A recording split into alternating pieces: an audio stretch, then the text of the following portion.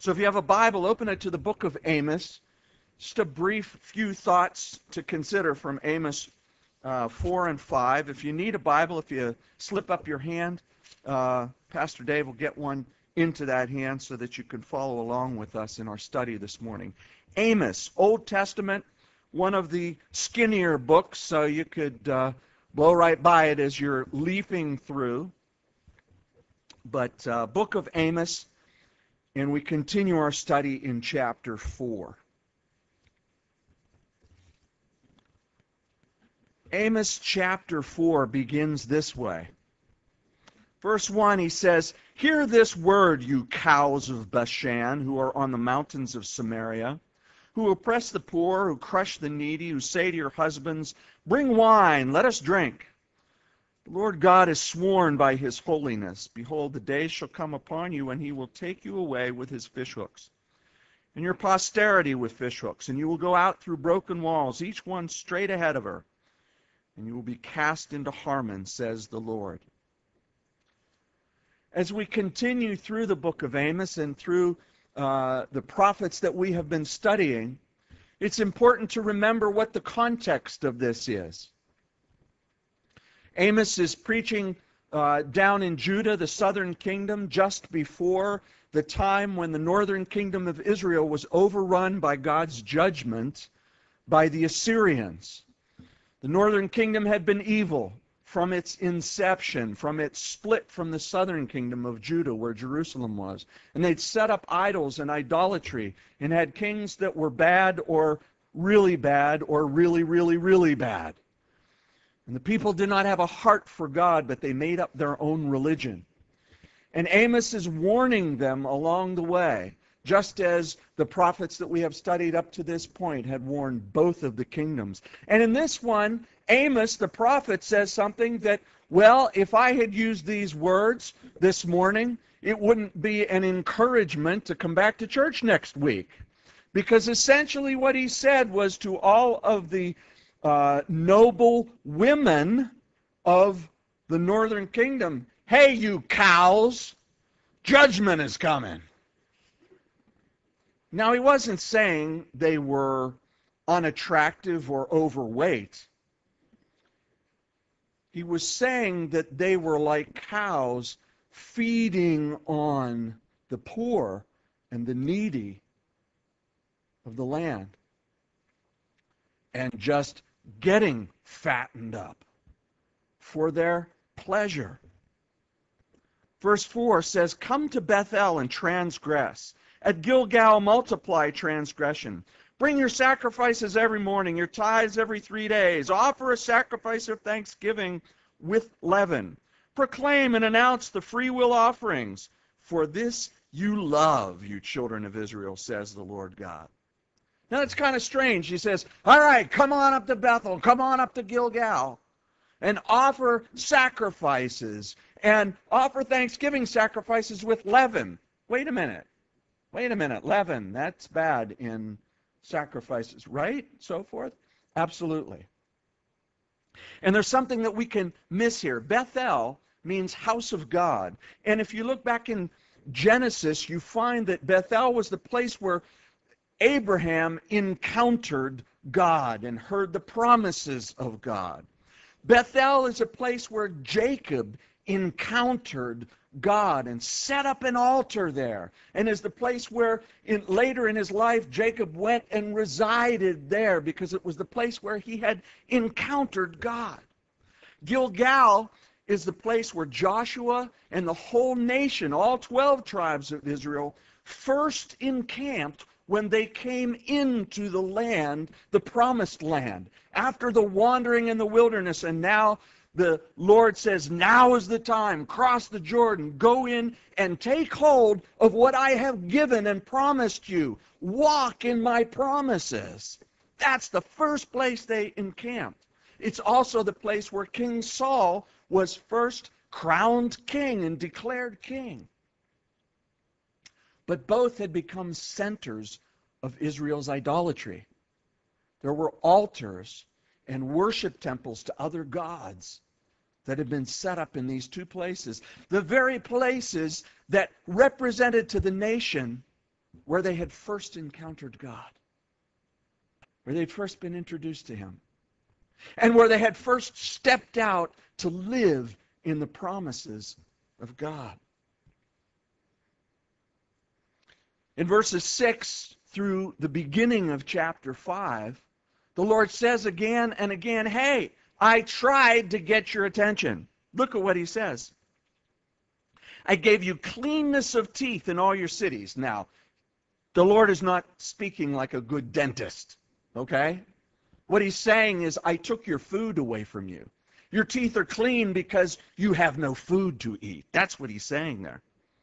And lack of bread in all your places. Yet, you've not returned to me, says the Lord. I also withheld rain from you when there were still 3 months to the harvest. I made it rain on one city. I withheld rain from another city. One part was rained upon, and where it did not rain, the part withered. So 2 or 3 cities wandered to another city to drink water. They were not satisfied, yet you've not returned to me, says the Lord. I blasted you with blight and mildew.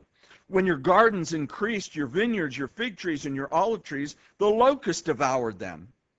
Yet you've not returned to me, says the Lord. I sent among you a plague after the manner of Egypt. Your young men I killed with a sword, along with your captive horses. I made the stench of your camps come into your nostrils, yet you've not returned to me, says the Lord. I overthrew some of you as God overthrew Sodom and Gomorrah, and you were like a firebrand plucked from the burning, yet you have not returned to me, says the Lord. Therefore, thus will I do to you, O Israel, because I will do this to you. Prepare to meet your God, O Israel. For behold, he who forms mountains and creates the wind, who declares to man what his thought is, and makes the morning darkness, who treads the high places of the earth, the Lord God of hosts is his name. Hear this word which I take up against you. A lamentation, O house of Israel. The virgin of Israel is fallen, she will rise no more. She lies forsaken on her land. There is no one to raise her up. For thus says the Lord God, the city that goes out by 1,000 shall have 100 left, and that which goes out by 100 shall have 10 left to the house of Israel. Again and again, the Lord says, I tried to get your attention, but you did not return to me. We spoke a little bit about this last week.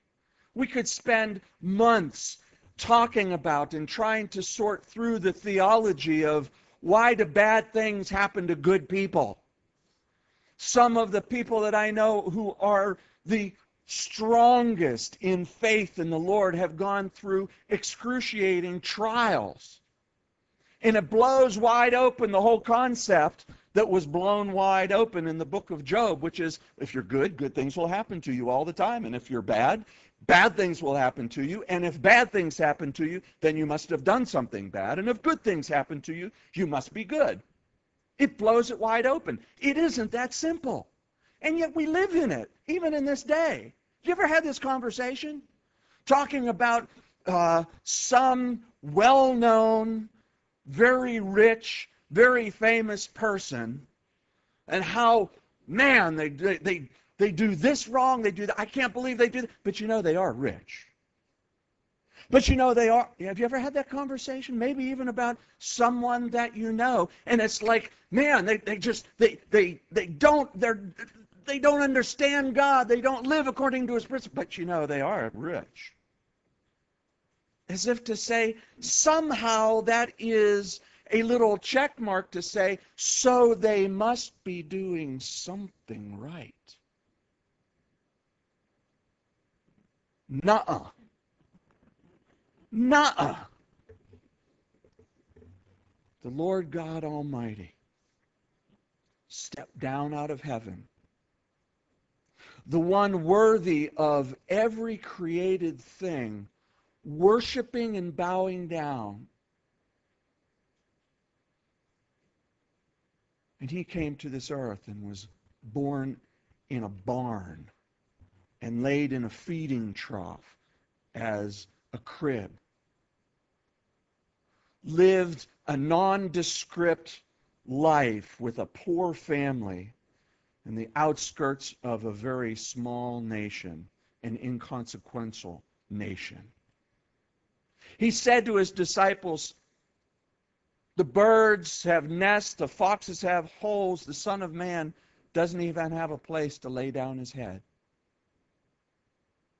He gave and gave, and what he received was not praise and adoration as the creation, all creation, should and will do, but instead he received the scorn from those who were most equipped intellectually to know who he was and why he came. So why do we have the concept that, well, if I do good, it's all going to be good. It's all going to be gravy. It's going to be all downhill, buddy. It's not the way it's built. It's not that simple. And sometimes the difficulties that come into our lives, whether they are self-imposed or God-imposed or just happened, we can miss the opportunity for God's mighty work in our hearts and lives by spending so much time trying to figure out, why is this happening to me? Instead of returning to the Lord in the midst of it and saying, Lord, what would you have me to do in the midst of this? And again, the Lord says, hey, this happened, that happened. I let it not rain here and it rained over there. I let this happen, I let that happen.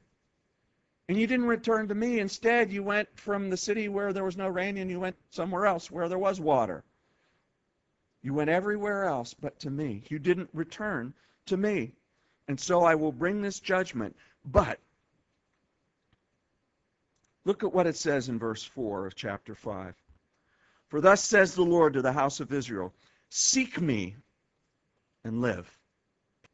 But do not seek Bethel, nor enter Gilgal, nor pass over to Beersheba, for Gilgal shall surely go into captivity, and Bethel shall come to nothing. Seek the Lord and live, lest he break out like a fire in the house of Joseph and devour it, with no one to quench it in Bethel, you who turn justice to wormwood or poison, and lay righteousness to rest in the earth. Seek me, he says, and live. Again, he brings up Bethel and Gilgal. And I believe that there's more to it than just the fact that they had taken these two cities and had brought idolatry into the midst of them, because of what they represent to Israel. And what every Israelite would have understood they represent in the history of Israel. And this, my friend, to me, is the connection to us. I would suspect that most of you don't have a little city that you go to where you have set up an altar, and there's a statue that you've carved of a woman, and you go there and you offer bulls and goats and birds and dogs and cats on the altar there. I suspect that's not true for anyone in this room. If it is, let's talk after the service, okay?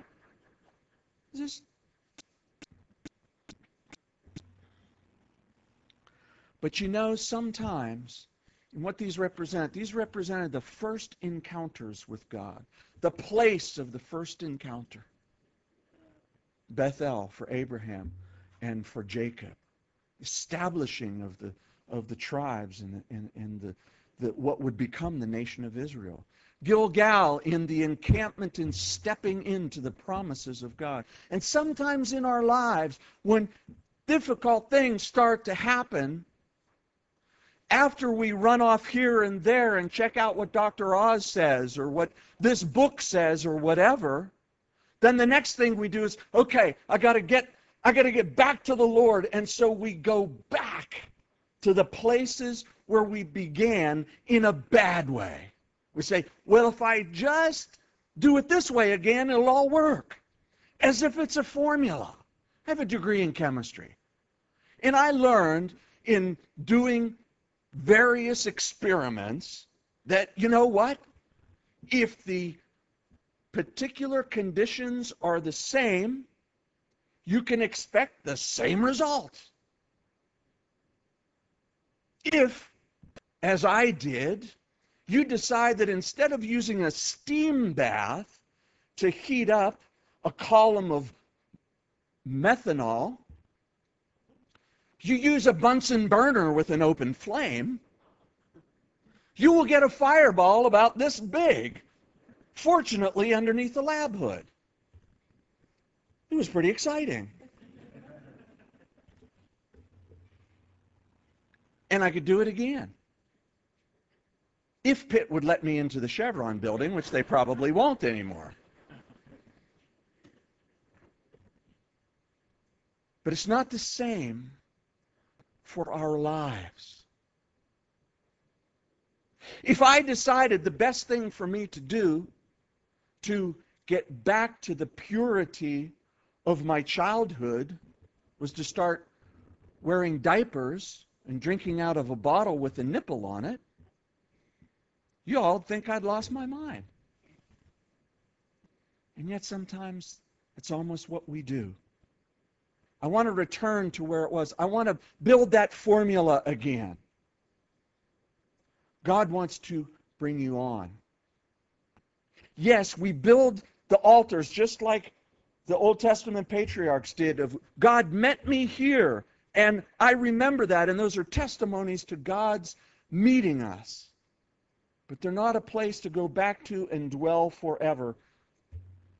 For God is leading us on so that we will no longer be children tossed to and fro by every wind of doctrine, so that we will grow up in all things unto Him who is the head, so that we will grow in the unity of the Spirit, in the bond of peace, into a complete person.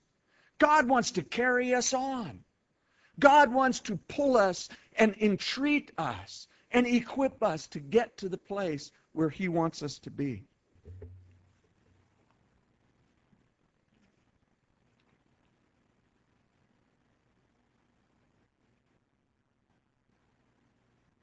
Verse 14, Amos says this: it's an evil time. Seek good and not evil, that you may live, so that the Lord God of hosts will be with you as you have spoken. Evidently, they had an expression. The Lord God is with me. The Lord God be with you. A blessing or a statement of faith. He says, seek me, and that'll be true. Hate evil, love good. Establish justice in the gate. It may be that the Lord God of hosts will be gracious to the remnant of Joseph. They were standing on the precipice of God's judgment being poured out on them, which had been prophesied for hundreds of years because of their rebellion. And so the prophet says, look, return to the Lord. Perhaps He will be gracious. He was speaking to a nation, speaking to a called people in a unique situation. But He says the same thing to us this day on a personal level. Seek me and live. Don't seek what the world has to offer.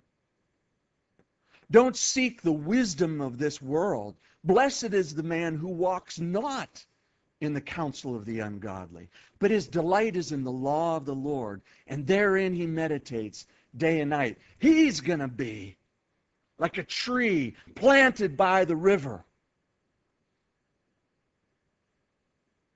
The one who is living in the counsel of the ungodly will be like the chaff that just a light breeze will blow away. Established. God may establish you in the midst of turmoil. God may have chosen a path for you that includes suffering. Scripture does, as I recall, say something about everybody's got to suffer to get into the kingdom of God. Something like that. Yeah. This life is not intended to be comfortable. This life is intended to cause us to grow closer to the Lord and to know the truth, Christian. The truth of the matter is, no matter what the situation, no matter what circumstance you find yourself in the midst of, if your heart and life